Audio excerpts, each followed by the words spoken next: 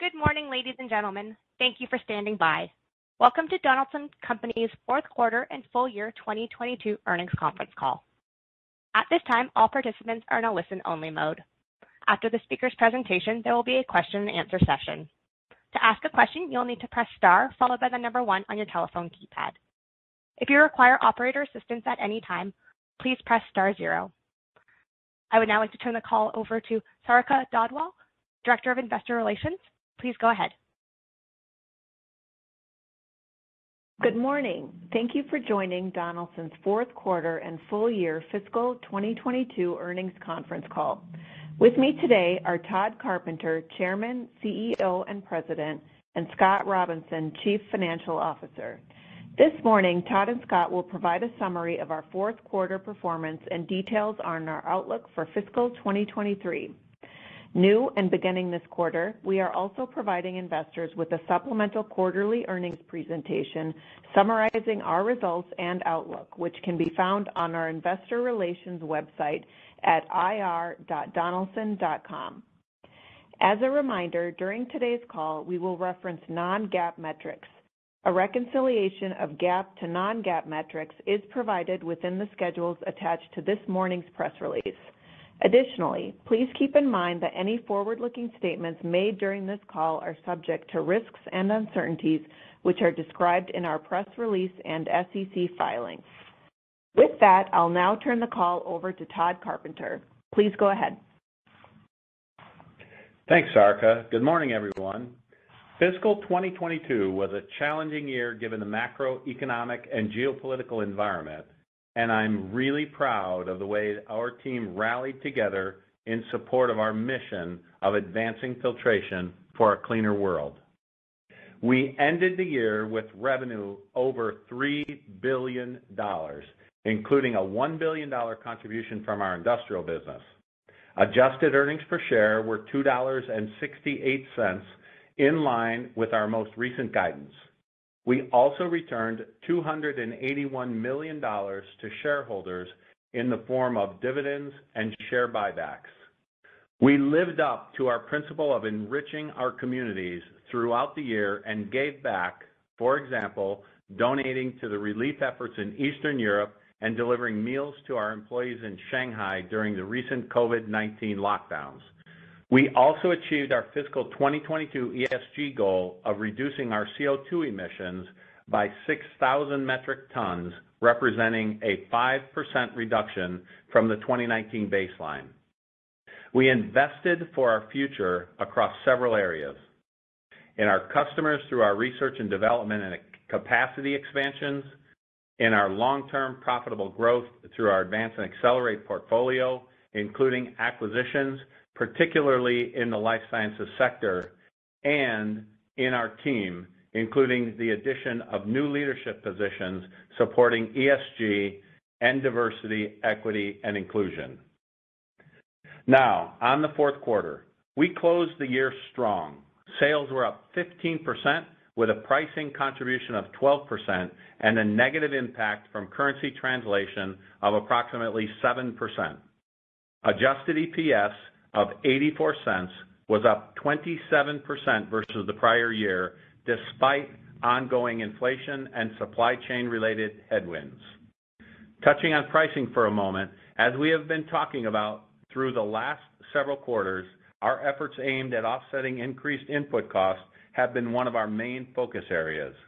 While we have made significant progress in achieving the appropriate levels of price across most of our customer base, in some areas, we have more work to do. Moving to the operational and supply chain side, the challenges we have been facing throughout the year continue. However, in fourth quarter, we began to see some areas of stabilization, including pockets of commodity cost leveling, albeit at high levels, and a slight easing of global logistics and labor pressures.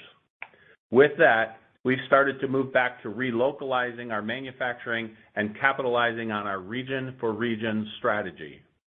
Aided by these dynamics, we are seeing some reductions on our late backlogs and improvements in our fill rates. While encouraging, we view these recent trends as fragile and are cautiously optimistic regarding their sustainability. In fourth quarter, we continued to lay the foundation for our future growth, pursuing organic and inorganic opportunities to ensure we remain the leader in technology-led filtration.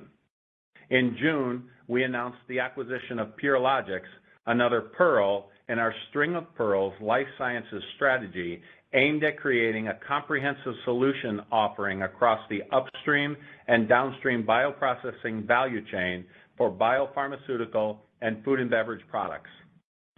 Purilogics' novel membrane chromatography technology platform, which provides advantages over traditional resin and bead chromatography, along with our membrane expertise, global sales, and manufacturing footprint, will allow Donaldson to bring a broad portfolio of purification tools to the market for a wide range of biologics. I'm excited to welcome the Purilogics team to Donaldson and look forward to reporting on our progress in the future. Now I'll provide some segment context on our fourth quarter sales. Total company sales were $890 million, up 15% from last year. In engine, total sales were $620 million, up about 18%.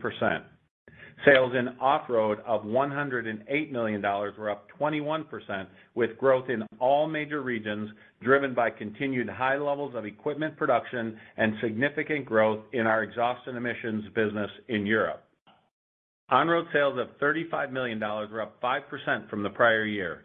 Excluding currency, sales were up in all major regions with the exception of Asia Pacific, where general market weakness continues to weigh on results. Overall, on-road growth was positive in the quarter as we began lapping the discontinuation of some directed buy equipment to a large OEM customer in North America. That said, supply chain challenges, including chip shortages, are improving more modestly in this segment and limiting growth. In engine aftermarket, sales were $442 million, an increase of 18%. Both the OE and independent channels were up double digits. Proprietary product performance continues to be a very important driver, and fourth quarter aftermarket sales of PowerCore were up 30% year over year, in line with performance in the third quarter. On the independent side of engine aftermarket, we continue to build our presence and see encouraging growth rates in underpenetrated markets such as Mexico and Brazil. In aerospace and defense, sales of $35 million were up 21% year over year, with strength in replacement parts as we continue to benefit from the recovering commercial aerospace industry and market share gains. Before moving on to industrial, a comment on our engine business in China. China engine sales were down 6% versus the prior year and down 2% in constant currency. Overall market weakness, including that stemming from the COVID-19 lockdowns, which resulted in plant closures for 2 weeks in the quarter, negatively impacted results. While our business in China will certainly continue to be impacted by the overall market trends, I remain optimistic and excited about our future growth prospects in country, and we remain committed to growing share. Now turning to the industrial segment. Industrial sales increased 10% to $270 million. Sales of industrial filtration solutions, or IFS, grew 14% to $196 million, mainly driven by industrial dust collection, new equipment, and replacement parts. Our process filtration business also delivered robust sales, benefiting from new program wins. This business hit an important milestone for the full year, delivering approximately $100 million in sales, excluding the impact from currency translation. Fourth quarter sales of gas turbine systems, or GTS, were approximately $34 million, reflecting a 39% increase, bolstered by the timing of replacement part sales in EMEA. Sales of special applications were $40 million, down 17%, as the COVID-19 shutdowns in China continued to dampen disk drive sales. Importantly, our venting product sales, which fall within special applications, were up as customers expand the use of our high-tech vents for batteries and powertrains in the auto industry. This is a key strategic area for Donaldson given the opportunities that lie ahead in this rapidly expanding market. In conclusion, our fourth quarter sales and earnings were a high watermark in the company's history, and I look forward to carrying that underlying momentum forward into fiscal 2023. Although there are many puts and takes as we think about our outlook for 2023, which Scott will discuss in a minute, we are forecasting another year of record revenue and record earnings. Importantly, we are also expecting year-over-year gross margin expansion in addition to a full-year operating margin, which is forecasted to be a multi-decade high. Now I will turn it over to Scott for more details on the financials and our outlook for fiscal 23. Scott? Thanks, Todd. Good morning, everyone. I want to start by thanking our Donaldson employees around the globe. I am impressed with how our teams came together and once again delivered a solid year. I am also excited about what is yet to come as we look to fiscal 2023. Before talking through the details on fiscal 2023, I will add some color to fourth quarter results. My comments to follow will focus on adjusted or non-GAAP results, which exclude charges related to the termination of our operations in Russia. These charges total $3.4 million pre-tax and include write-offs for outstanding receivables and customer-specific inventory. Also included are restructuring charges related to the closing of our office in Russia. To summarize the quarter, sales grew 15%, operating income was up approximately 19%, and EPS of 84 cents increased 27% year over year. Operating margin of 14.9% was up 40 basis points versus prior year as operating expense leverage outweighed gross margin pressure. Gross margin of 32.9% improved 140 basis points sequentially. However, this represents a 150 basis point decline versus prior year.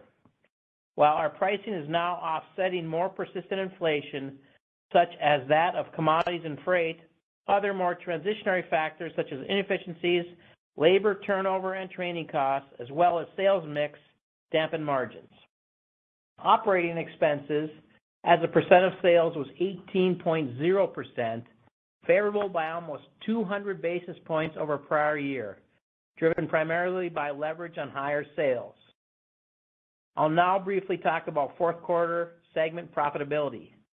For the first time this fiscal year, engine pre-tax profit margin at 16.6% was up 90 basis points year over year as our pricing efforts throughout the year began to offset cost pressure in the segment.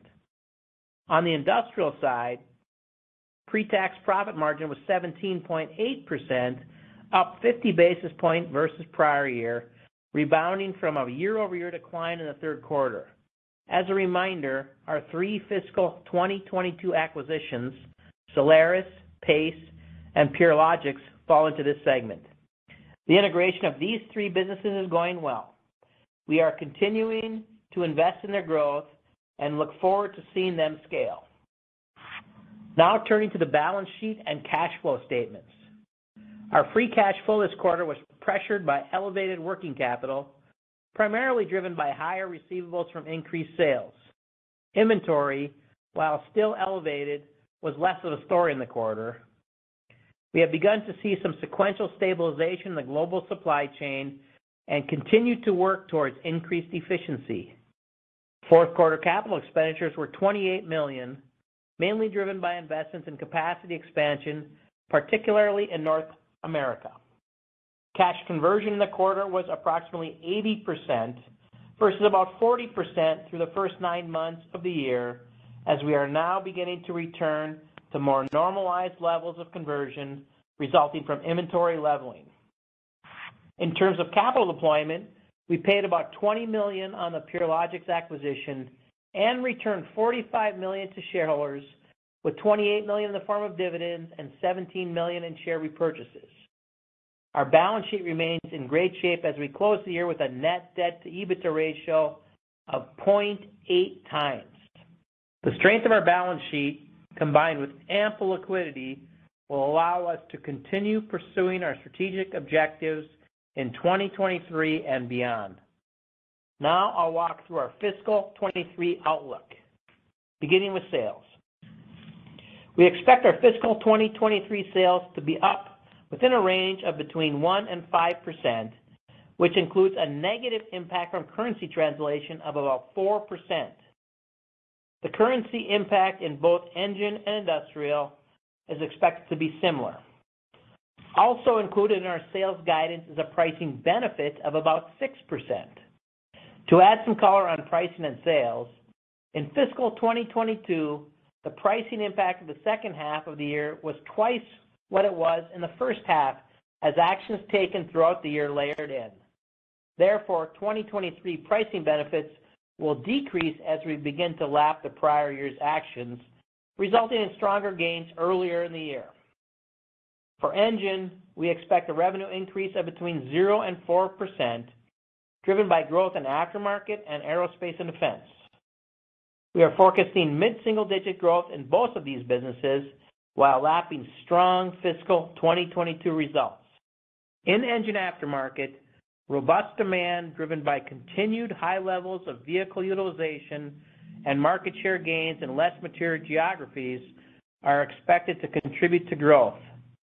Aerospace and defense sales are expected to be supported by the strengthening commercial aerospace industry, which still has plenty of runway and remains below pre-COVID levels. For off-road and on-road, sales are forecasted to be down low single digits, due in part to the strategic exiting of certain low-margin programs in both businesses. As we think about the company's profitability and customer portfolio management, we are committed to focusing on higher margin opportunities that better reflect the value we bring to customers and are becoming more selective in the projects we engage in. While this might have a short-term negative impact on sales, we believe this is the right strategy for increasing profits on increasing sales over time.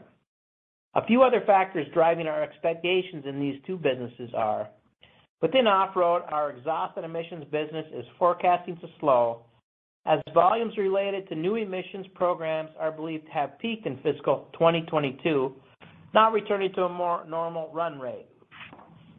Within on-road, sales will likely be range-bound due to continued supply chain issues, including chip shortages.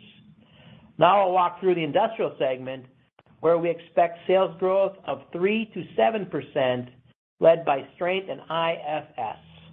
IFS sales are projected to increase high single digits, driven by continued dust collection and process filtration product demand and contributions from our 3 fiscal 2022 acquisitions. GTS sales are projected to increase low single digits year over year. Special applications growth is forecasted to be flat versus the prior year. APAC market weakness is expected to continue to impact sales, including disk drive sales, which will likely still be pressured through the first half of the year. Now I'll move on to our margin outlook. We are forecasting an operating margin range between 14.5% and 15.1%, up from 13.5% in fiscal 2022. Operating margin is expected to be stronger in the second half of the year, driven by gross margin expansion and operating expense leverage. As we move through fiscal 2023, expense discipline will be critical for the company as we manage through a potential recessionary environment, but also strategically invest for the future. Moving to EPS, we expect a range between $2.91 and $3.07, which at the midpoint represents an approximate 11% increase versus fiscal 2022. Now on to our balance sheet and cash flow outlook. As we work towards increased inventory efficiency, we expect working capital to be a source of cash, driving cash conversion in the range of between 110% and 125%, a higher than historical average year. Capital expenditures, weighted towards our long-term growth initiatives, are forecasted to be between $115 million and $135 million, including investments in tooling and equipment for new products and technology, maintenance and infrastructure investments, capacity expansion, and continuous improvement projects for safety, quality, and margin improvement. As we think about our capital deployment framework for fiscal 2023, our priorities have not changed. We are committed to maintaining our discipline and strategic approach to M&A with a focus on expanding in life sciences markets, as well as returning capital to shareholders through dividends and share repurchases. Now I'll turn the call back to Todd. Thanks, Scott. As we embark on the new fiscal year, I am optimistic and confident in the company's path forward. The opportunities that lie ahead, both within our current core businesses and in our newer, less mature, but higher margin businesses are abundant, and we have the talent, capabilities, and resources to capitalize on them, pushing Donaldson to the next stage of its evolution. In fiscal 2023, our investments in our customers, our people, and our communities will continue. With all of that said, I would be remiss if I did not touch on the recessionary concerns that are top of mind for all of us. At Donaldson, over our long history, we have been well positioned to withstand economic downturns and recessions, have come out on the other side, and our playbook approach is proven. First, cement our position as the leader in technology-led filtration by meeting customer demand as we work down our backlogs and inventory, utilizing our global and growing footprint to circumvent any supply chain issues. Second, capitalize on our more resilient businesses such as our replacement parts businesses and growth areas such as process filtration and our high-tech vents for batteries and powertrains. Third, judiciously manage costs to ensure our expense base aligns with our top-line results. Fourth, utilize our strong balance sheet, which allows us to invest even in an economic downturn to pursue key opportunities in strategically important areas such as our advance and accelerate businesses and the life sciences sector. In closing, while there is once again a lot of uncertainty heading into the fiscal year, we feel well prepared for what lies ahead and look forward to improving the company's profitability profile and adding another year of record sales and record earnings to the long history of Donaldson. Our team showed tremendous resilience in fiscal 2022, and our agility will be a key asset in fiscal 2023. Now I'll turn the call back to the operator to open the line for questions. Thank you. If you would like to ask a question, please press star followed by the number 1 on your telephone keypad. To withdraw your question, please press star 1 again. Our first question comes from Bryan Blair from Oppenheimer. Please go ahead. Your line is open. Thank you. Good morning, everyone. Good morning. I was hoping you could parse out for us what you're contemplating in terms of first versus second half volume in your 23 sales guidance. You know, price impact is reasonably straightforward in terms of, you know, the carryover and cadence throughout the year. You've called out, you know, potential recessionary impact, and that must be factored in some regard. I guess, to be direct, are you assuming that volume goes negative in the back half? Was that in your current guidance? Yeah. Hi, Brian. Good morning. So we've tried to take all available factors into our guidance for the year when coming up with the overall sales number. Certainly, because of the COVID situation, we're going to be lapping some easier comps in the first half of the year. So our sales growth will be much stronger in the first half or the second half. But if you look at the halves, you know, combined, we'd have growth in both halves, although most of it in the first half of the year. Okay. Appreciate the color. Just to level set, what was the growth of your Advance and Accelerate portfolio in fiscal 4Q and the full year? And if you have the metric on hand, where did Advance and Accelerate shake out as a percentage of total revenue for the year? Sure, Brian, I'll take that one. So in the fourth quarter, Advance and Accelerate was up 18% year over year, and it's about 60% of the total business as of the end of the fourth quarter. Okay, thank you. And Curious if the macro uncertainty that you cited and everyone is clearly focused on, whether that has impacted your deal funnel in terms of pursuing life science assets, whether in terms of actionability or perhaps positively with regard to seller expectations, bringing forward some activity at perhaps more reasonable pricing. Yeah, we would say that overall our M&A pipeline still remains strong. It's very strategic and pointed in nature.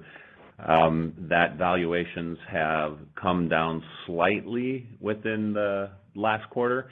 However, we're talking about filtration companies and we're talking about life sciences, so both of them clearly are above industrial averages where we're targeting. So we have to be careful with that when we say it has come down slightly. Still, we view our efforts as being very strong and look forward to continued success as we completed 3 acquisitions in this fiscal year, and we'll continue to execute our overall the inorganic portion of our strategy. Understood. Thank you again. Our next question comes from Lawrence Alexander from Jefferies. Please go ahead. Your line is open. Hi, it's Dan Rizwan for Lawrence. Thank you for taking my questions. You mentioned the backlog and where it is now. I was just wondering, just to provide color, where it is now versus what is the historical average, how much higher it is, and what you expect over the next 12 months? Sure. We would say actually, the channel inventories out there have improved slightly. Our overall late backlog is down slightly. However, our backlog remains strong, and our late backlog, although slightly improved, still remains at uncomfortable levels. And so our backlogs continue to be quite nice.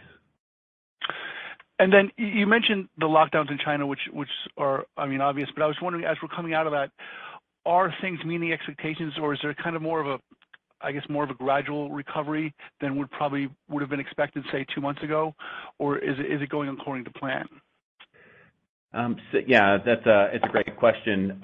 We're a bit more guarded there as we contemplate the outlook to China and what we feel we have certainly baked into the guidance. But I would tell you, relative to China, we would clearly be a bit more conservative based upon the nature of what we have been experiencing there in country.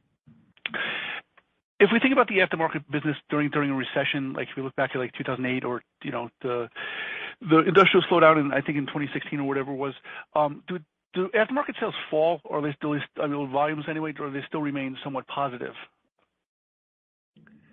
Overall vehicle utilization across the world right now still remains very positive and very heavy. So we would tell you the aftermarket growth opportunities are still prevalent from just overall utilization and end market strength. But also, Donaldson has underrepresented geographies where we have additional growth opportunities that we continue to pursue, and we look to have success over the quarters ahead. All right. Thank you very much. Our next question comes from Dylan Cumming from Morgan Stanley. Please go ahead. Your line is open. Hey, good morning, guys. Thanks for the question. I just wanted to put maybe a finer point around the original kind of revenue question that was asked first. Obviously the guidance does imply that volumes are down, right, for the year if you kind of back out the pricing and the FX headwinds that you guys mentioned.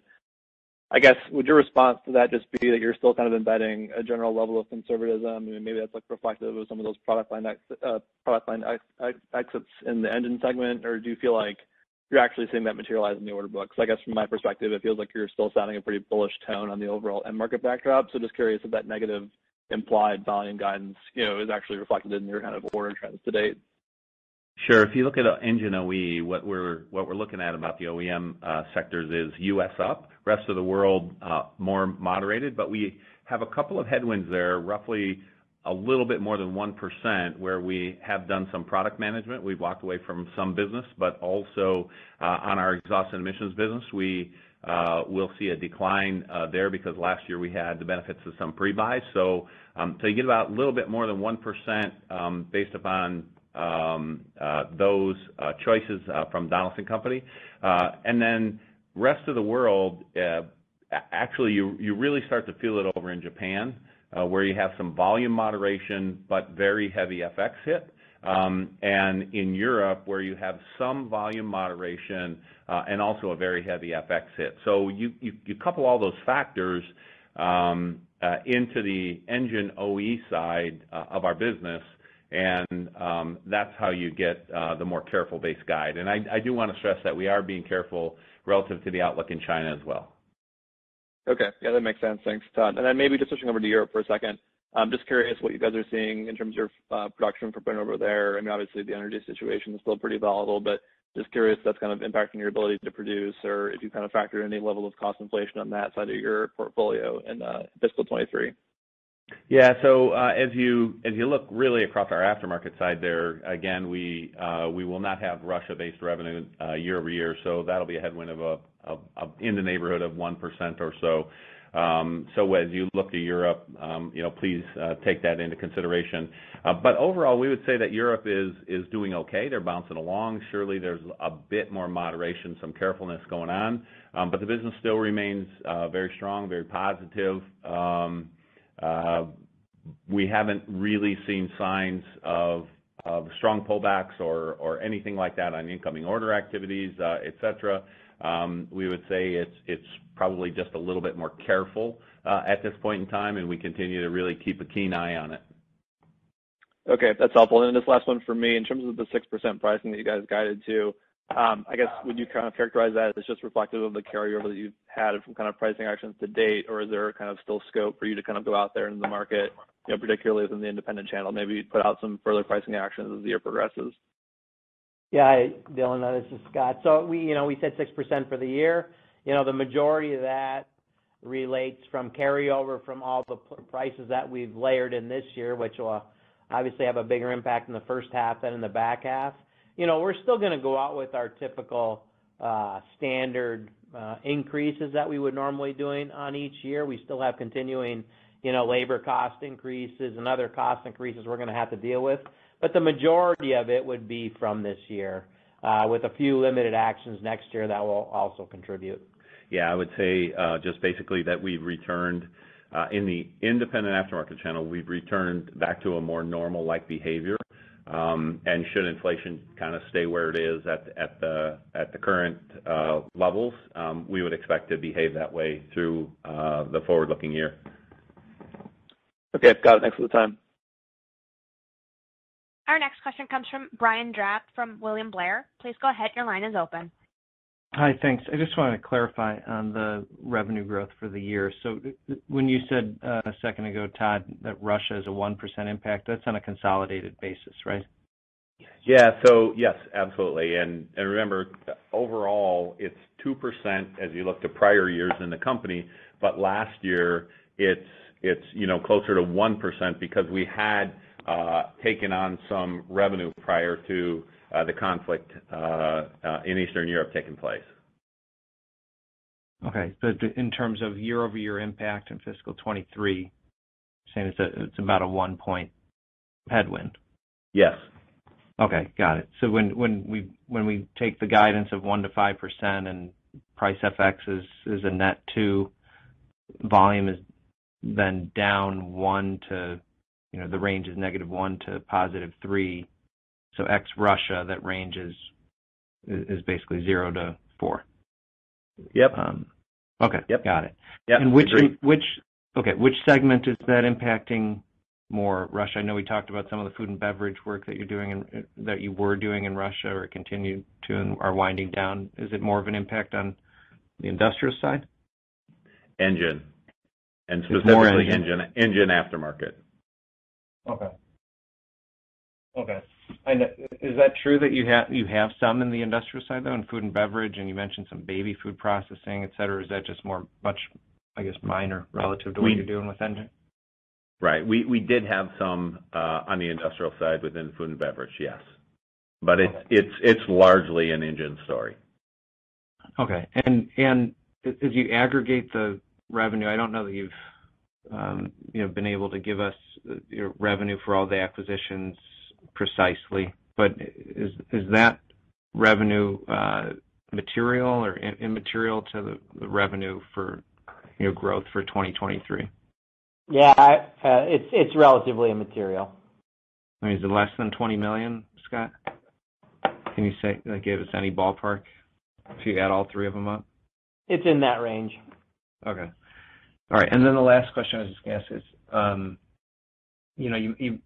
you're talking about strategically moving away from some lower margin business, and a couple of years ago you had the operating margin target, which I guess we're already beyond the year for which you gave that target of 15 to 15.8%.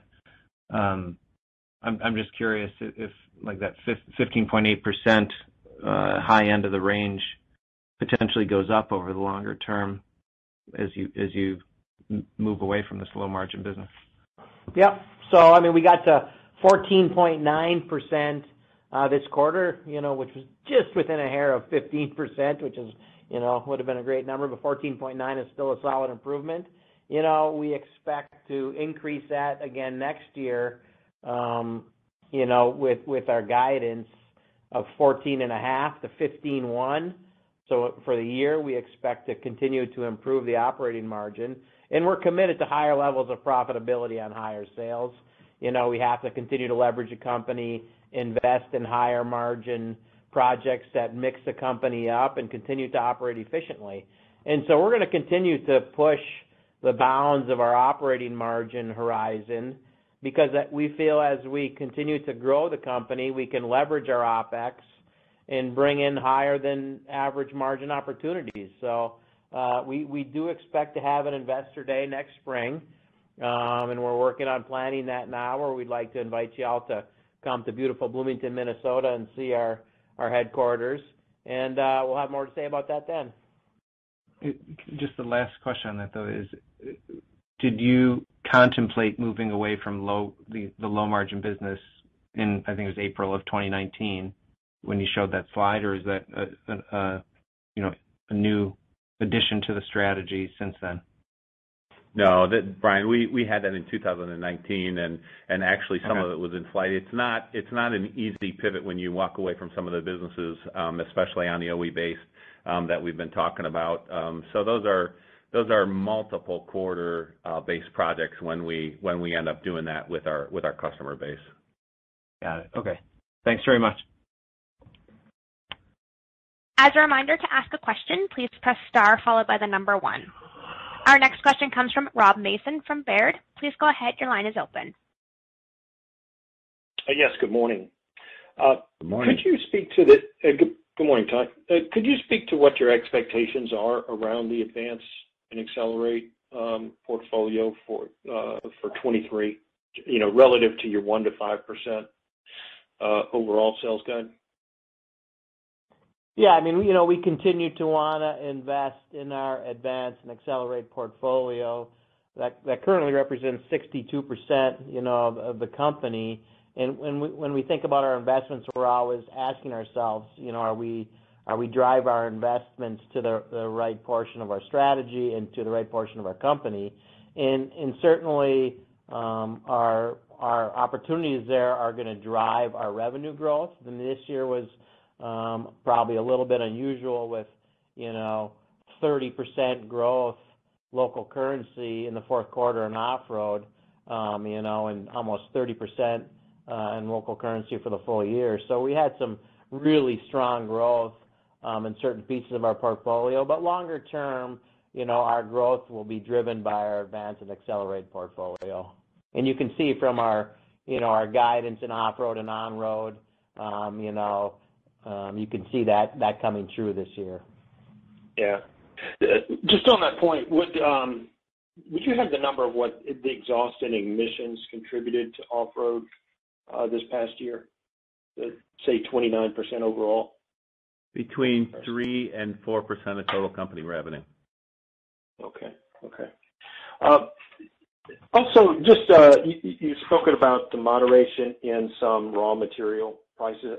What sort of built into the gross margin expectation, gross profit expectation for the year in terms of raw materials? Will that actually be still a year-over-year headwind, or does that provide any relief?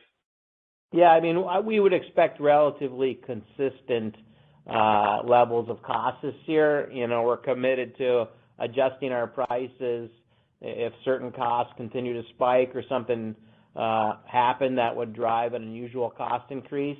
But we're planning for relatively consistent commodity pricing this year in our gross margin analysis. Okay, sure. Just last question.